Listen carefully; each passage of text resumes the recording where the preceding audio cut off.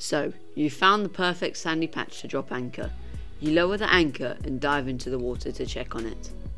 All looks good. It may be that we need to reverse on it a bit to bed the anchor in a bit deeper. Other than that, these conditions are great. But what happens when you only see patches of sand amongst coral heads, also known as bommies? The most important thing is not to drop your anchor on them or let your chain drag over them when the boat swings. The damage that this can do can take years to regrow. There's also a big risk of catching your chain under the edge of a coral head or bommie. If this happens, you could snap your chain, leaving you, your yacht and the reef in risk of major damage. The solution to this is to float your anchor chain. To do this, you need to prepare 3 or more fenders or fishing floats with about 1 meter of rope and a clip on the end, which you can easily attach to and remove from the anchor chain when required. It is important that you can remove these quickly, so we don't tend to use shackles.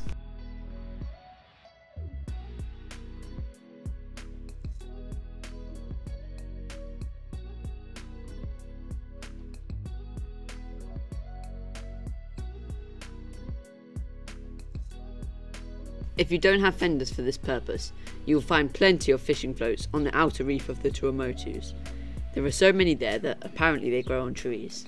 How many fenders depends on a number of things, such as the amount of chain being deployed, thickness of the chain, and the size of the fender or float. So you need to work through this process in advance in a sandy patch to see how many floats you will typically need and what the spacing should be. Too few floats and the fender will sink to the bottom with the chain. Remember that if the chain loads up, there is a chance that the floats may submerge.